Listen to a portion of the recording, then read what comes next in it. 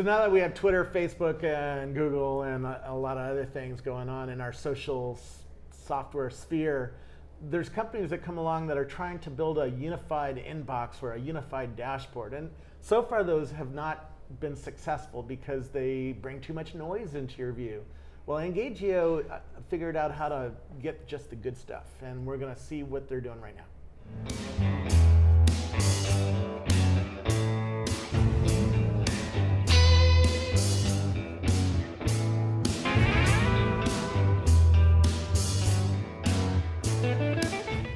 Who are you? I'm William Mougayar. I'm the CEO founder of Engagio, and this is my second startup. First one was a Quenchai news aggregation site, and now we're doing an inbox for social conversations and a social conversations network. Cool. And who needs a social conversation inbox? Well, a lot of people are on the networks, on social networks, on commenting blogs. Everybody is discussing. Everybody is conversing with each other. But as you said, there's a lot of noise, and we're focusing on the conversational aspect. So when you look at the whole spectrum of the social gesturing in the social web space, because I don't like to call it social media, I like to say social web. Social web is more encompassing than just social media. So you have the liking and the sharing, and these were okay to take some of the noise out. But there's another level of social gesturing that's higher than that, and it's the commenting, and it's the conversational space, and not just on the blogs, but also in social networks. Yeah. If I'm responding to you, I'm more engaged with you. And so that engagement means more. I spent more than just 1 second to click on one like or one share. So I'm more committed. And we believe that behind every comment, there is an implicit link to a person. Yeah. So this is for social media addicts like me who are on Google Plus and Facebook and Foursquare and Twitter. My dad, I don't think is going to care about this because he only has 10 friends on Facebook. He's not using this stuff very well. heavily. Yes and no, because we made the product look like Gmail. This was one of the first design criteria. When I had the idea a few months ago, I called Fred Wilson, and he liked it. He liked the idea. He said, "Do it." He said, "Make it look like Gmail." And that's how we started. Mm-hmm. And so we made it look like Gmail. So somebody like your dad is probably used to Gmail. Does he? Mm-hmm. Okay, so we bring the social media into a Gmail environment. So if they can compose a Gmail message, we give them a compose function that looks like a Gmail compose, but he would be sending you a tweet, for example, from the Gmail lookalike inbox. Yeah. So it's very natural, and I was told that people that did not take to social media will take it because now we brought social media into the inbox, and actually we just announced a Gmail extension that works on Chrome, and it will bring the inbox right into your Gmail. So you just flip-flop between your inbox of emails and your inbox of social conversations. Yeah. So the problem is, who needs this? You know, and that's where I think you're going to get pushback. Is it for the addict like me who, you know, I bought 3 huge screens to deal with my addiction. Right. I got Google Plus, I got Facebook, I got Twitter, I got Salesforce Chatter, I got Quora, I got all the social media in front of me, so I don't need a combined inbox. I go one screen, one screen, one screen. My dad doesn't have 3 screens, right? But he's not into this stuff. He doesn't care that much. So I wonder how you're going to, who is this for? Okay, well, there are lots of people in the middle. You probably described 2 extreme cases, you and your dad. Look at Discuss, for example, as a platform. They have over 70 million users and growing. The whole commenting space is growing because people are commenting online. There's a lot more online advocacy online. Look what happened with Pipa and SOPA. They were defeated online. They were defeated in the blogosphere, in the comment sphere of influential blogs on Facebook. So people are becoming more active in the social settings and the online settings. So they are interacting with each other, and they are making laws change. So if you're an average person, you're probably doing 2 to 5 of these interactions per day, and you're really at the mercy of the email notifications. But then you end up losing them, and then you forget. And one of the first things that users tell us when they go into the Engagio inbox, they say, "Wow, I didn't know that I missed this." And now they don't miss things anymore. So you don't have to be dependent on the notifications. You go there when you want to. Yeah. See, with email, you go to email because you have to. But with a conversational inbox, you go when you want to. It's more fun. Yeah. When I want to take a break from my day, I go to my Engagio inbox and I respond to people that have responded back to me, and it's very satisfying. It's engaging. Yeah. I'm not doing it all day long, like you probably are doing it sometimes all day long. Yeah. But it's a level of satisfaction. What does it look like? You know, when I get into Engagio, first of all, I add my Facebook, my Twitter, my Foursquare, my Yes. What other services are? Yeah, we have all the top four: Twitter, Facebook, Google Plus, and Google and LinkedIn. LinkedIn, obviously, Discuss, Foursquare, and we're working on adding a lot more. We're going to add Livefire. We're going to add specialized networks like StockTwits and Angel.co. Because everybody's getting notifications from all over the place. We're going to add Yelp. Somebody was yesterday in the user voice were saying, why don't you add Yelp? Because you place comments everywhere. So the onboarding process takes literally like 30 seconds. You just connect your accounts, you authenticate them, Yeah. and then boom, within a few seconds, we start to pull in those messages that had a reply to you, and you see it like an inbox, exactly like Gmail. The first impression that users have when they see it, they say, wow, it looks like Gmail. Yeah. And my answer is, yeah, we made it on purpose because we wanted to give this familiar look to the users.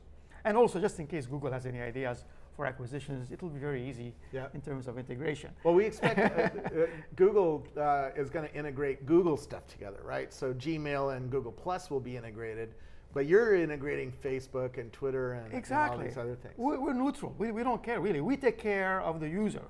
We take care of you, of your mess. And we want to make your life a little bit easier or more productive. So you don't have to spend an hour or two. If you can spend 3 times 5 minutes per day, then you do that. Yeah. Take me around the dashboard. On the right side, you show a lot of stuff. What do you see on the dashboard? Yeah. Okay. On the right-hand side, you see the articles, the posts, and the Google Plus posts, and all of the content where your friends are commenting. So this becomes something that you go to every day, and you see, oh, where are my friends commenting? Let me go and comment in those same places. Yeah. And actually, we send you an email at 8 o'clock in the morning to tell you, hey, your friends are commenting in these places. Go and comment there and stalk them or reply to them. Yeah. And then below that, we have the top sites. So we continuously see what we're doing. We are composing your interaction graph. Yeah. We know where you're commenting, with whom, how often, about what, and where. That is a new kind of interaction graph that is very neutral. Yeah. It is network agnostic because it crosses boundaries to all of them. So back to the dashboard. Below that is the sites, and then below that it's the links that get passed. A lot of people share a lot of links in conversations, and you say, oh, I want to go back and see what was that link that somebody shared that was really great. So we show you all of that. But then the main part, the main thing in the middle is the stream. It's the stream of where your friends are having conversations. It's not everything they are liking and sharing and putting out there. It's only if there's a conversation. If they put a tweet that nobody responds to, we're not going to show it to you. Until somebody responds to something, and then you're going to see it. And then what users are doing now, they are starting their day with the dashboard because it's new places to discover, it's new stuff that's coming down, and it has a real-time update, same as Twitter, same as Discuss. When new conversations come in, we'll just pop up the number, and you just click on it, and you push us down, and then it's almost a bit like a friend feed, but a little bit more strict in terms of the conversation. Friend feed was very noisy because it brought everything in, and all the tweets, and it was in real time, so it would scroll down the page. It was crazy when they made it go like fast, and so this is kind of a friend feed on a slower motion for the more normal average kind of usage. And you'll see a mix. You'll see a couple of conversations from Google Plus, another one from Facebook, another 2 from Twitter, another one from a blog post. So it's very varied. It's really the unified view of what is going on in the conversation space around you. Yeah. I haven't yet seen any ads. Do you have any plans for monetization yet, or are you playing the Instagram game? Oh, we'll figure that out after we get 50 million users. Yeah. I mean, you have to say a bit of course. Okay, the monetization strategy is dependent on having a lot of users. That said, I'm not going to avoid it, obviously. So we need a lot of users so we can make it happen. One of the ideas is, again, if I take a page from what Gmail is doing, those ads on top of your Gmail inbox, I can drop these in the inbox as like take them from the Google ad space and do it there. Another monetization plan that we have, if you think about it, what we're doing now is we are indexing a whole bunch of comments and conversations across the whole universe. Yeah. Nobody's done that yet. I think Backtype tried to do that, but Twitter bought them, and I think they were trying to do too much. We're doing it from the bottom up. Every time that you connect, I start to index your conversations. Got it. Now, what if I gave you a global search on conversations? Already, I can give you, like every user has search for their own conversations. So you can search the whole history of your conversations. Yeah. And you can see the one-on-one interactions between just you and me. Yeah. Suppose you're interviewing somebody next week, or you just got to know somebody new. You can go and click, find them, and then we will show you the interactions between you and them, because we're all about one-on-one relationships across the networks. If you had 2 interactions on Twitter, 3 on Google+, another 1 on Facebook, we put it all together into one place. Yeah. So back to the search. What if now we start to give you a global search? And then suppose you're a company, you're listening to who wants to buy something. Maybe somebody's job is to blog on wine in New York. Yeah. So you type in wine New York, and we tell you who are the top people that are blogging about or discussing that topic in New York and where they are doing that. So if you're a community manager, your job is to go and make some conversations. You hone in right in there that day what it just happened, and you do your job. Interesting. So this is going to be good for a social media team or social media manager who wants to see everything discussed, like at Rackspace we have that, or Dell has that. Exactly. Right? Yeah, we're not, but again, we're not doing like the Hootsuite and the others that are giving you everything. It's really the conversation space. Yeah. And the community manager, which is really the important thing. Exactly, anyway. It's when there's engagement. Yeah. Because one thing we believed in very early on is that I wanted to focus on engagement, like real engagement. Not engagement people use the word engagement in a light manner, but no, we take it seriously. There has to be a reply, there has to be a response, and that is engagement. So for the community managers and the brand managers, we've just added now multiple accounts. So you can add an unlimited number of Twitter accounts, of LinkedIn accounts, of Google Plus accounts, Discuss the same way. I mean, I wanted this for myself because I wanted to monitor my Twitter mentions, my Twitter conversations, William Mougayar, and Engagio. And now I can do it all into one inbox. And when you respond, you can decide from where you respond to. Got it. So you can get it from multiple places and respond from other places as well. So that's going to open up a lot of users for us that are business users. Got it. How are you guys funded? What state is the company in? Yeah, we're barely 6 months old. This was a very, very quick ramp up. We did an MVP, a minimum viable product, in literally 8 weeks. And then a month later, we were launched on Fred Wilson's blog, actually. And then a month after that, we had a seed round. We closed the seed round of financing in January. We have 6 investors, 3 in the US and 3 in Canada. Who are they? Fred Wilson is one of them. We have Bullpen Capital, and we have Michael Evanditi out of New York. And in Canada, we have Row Canada, we have Real Ventures and Extreme Venture Partners. Oh, very cool.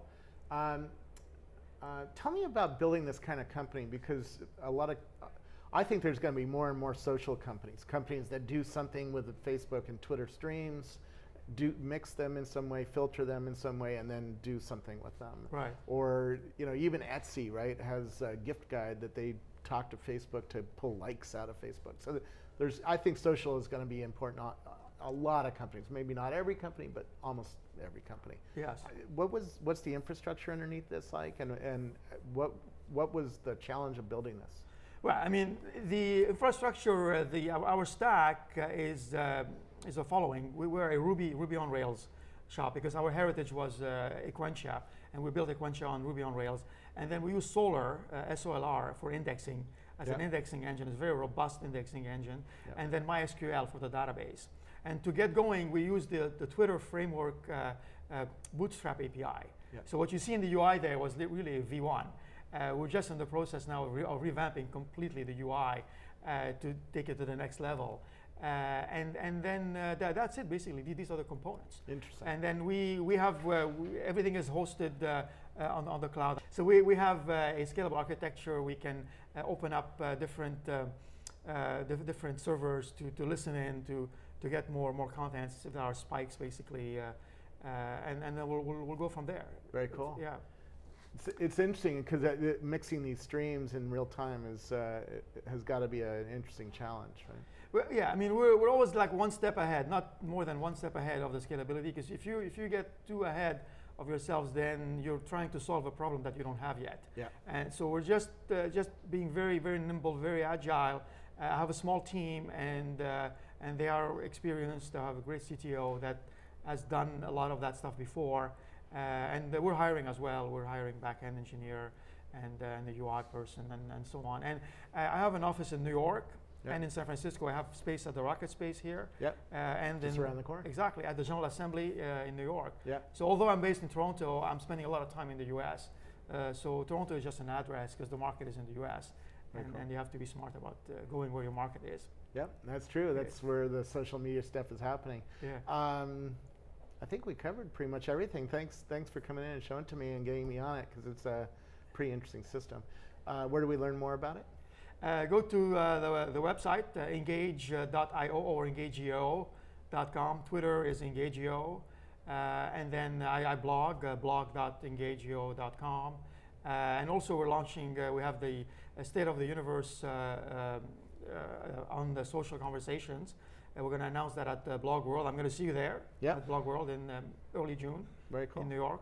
Thank you so much. Great. Thanks. Okay, sure.